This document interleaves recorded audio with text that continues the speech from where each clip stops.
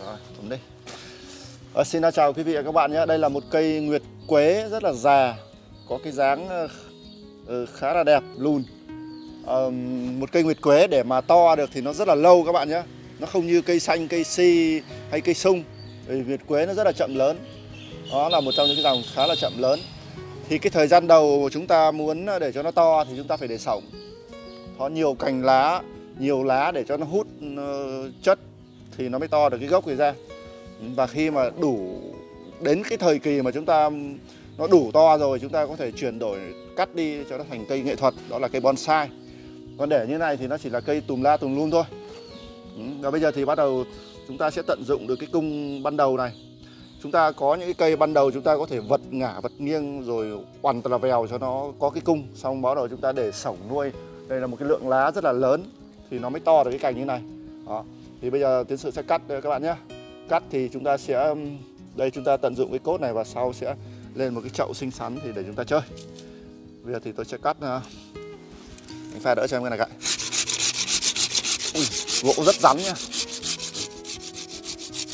Đó, gỗ rất rắn. Tôi sẽ cắt qua đi xong bắt đầu tôi sửa lại sau.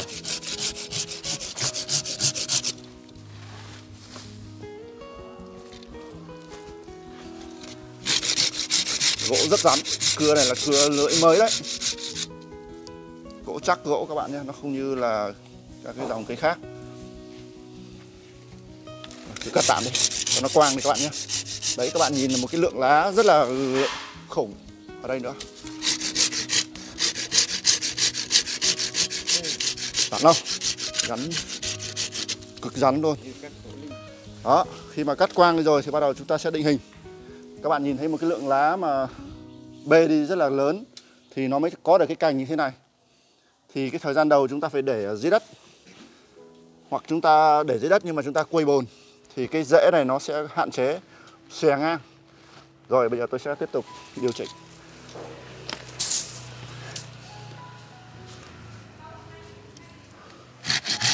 Gỗ rắn quá.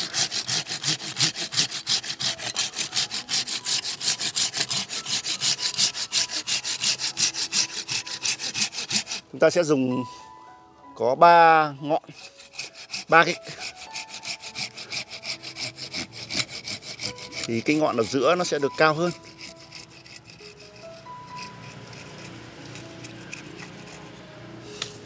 Rất rắn các bạn. Cưa lưỡi mới đấy mà. Gỗ cực rắn luôn. Đây chúng ta đã có một mầm rồi, cắt giật tỷ lệ và chúng ta đã có được cái mầm. Và tiếp theo cái mầm giữa này chúng ta phải tận dụng cho nó cao hơn. Nó sẽ là mầm thứ hai. Nếu mà chúng ta chọn có mầm sẵn thì chúng ta tận dụng được thì nó tốt hơn. Còn nếu không thì chúng ta phải chờ mầm mới.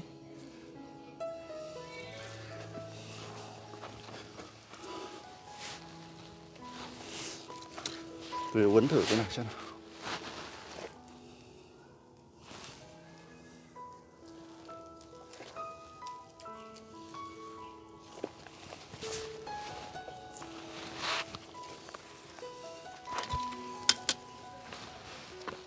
Ngọn chủ đây.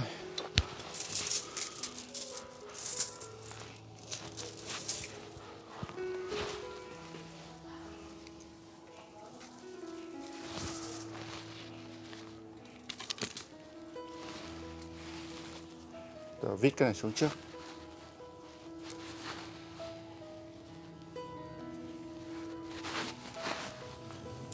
Chúng ta vít uốn lấy cái cung thôi, sau thì chúng ta phải tháo ra để cho nó lớn.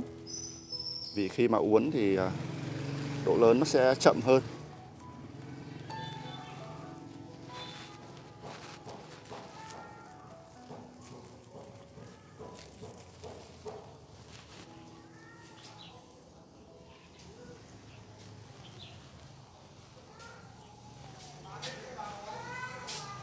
Đó.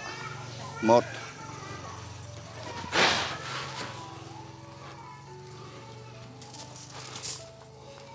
2 xem nào.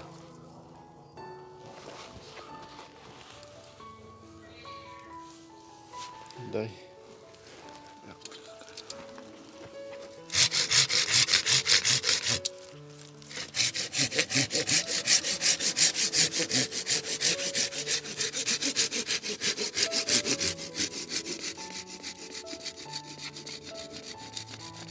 rắn luôn.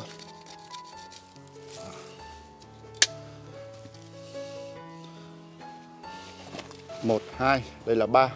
Ba thì cái mầm này nó sẽ đẹp, mầm này hơi cao các bạn nhé, bởi vì cái tỷ lệ nó đang dài, chúng ta sẽ lấy cái mầm này.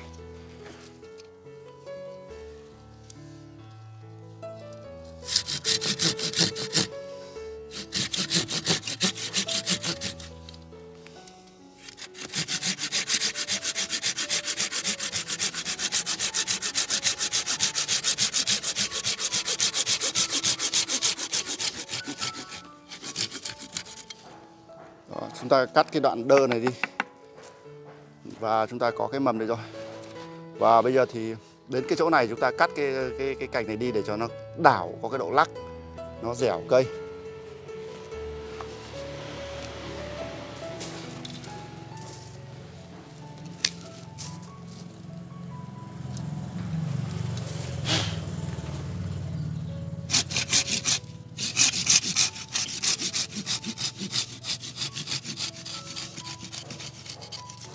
Đó, chúng ta cắt cái này thì nó sẽ đảo là sang đây, nó có cái độ mềm cây hơn.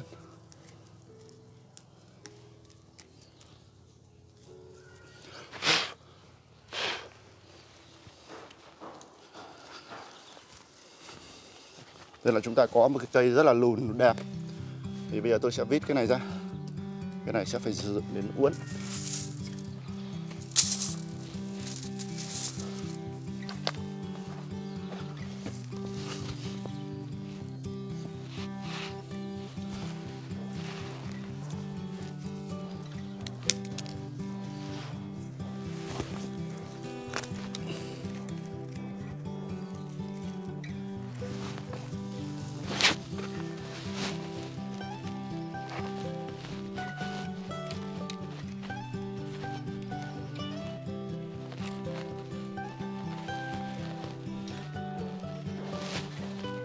Chúng ta bẻ và chúng ta phải đỡ vào, không có nó sẽ gãy.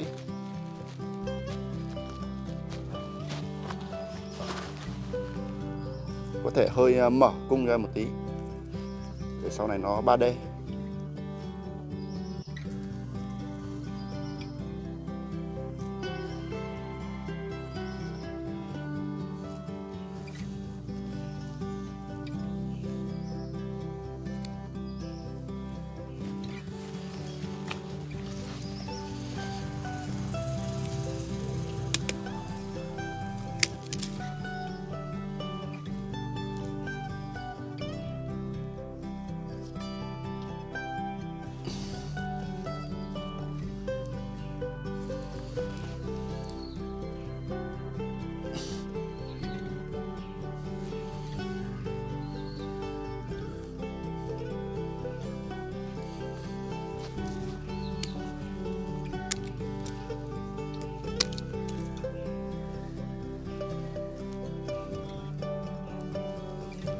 Rồi sau này nếu có một cái mầm chỗ này mà nó đẩy ra thì chúng ta sẽ chuyển về phía đằng này cho nó 3D các bạn nhé.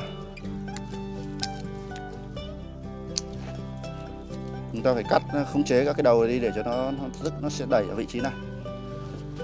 Ở đây thì sau này chúng ta quét keo vào.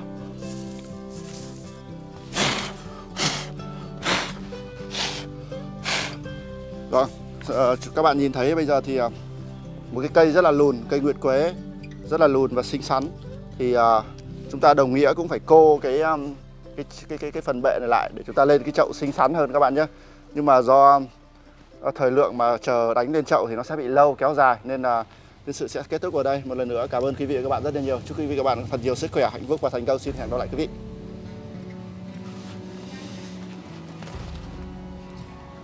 Dừng.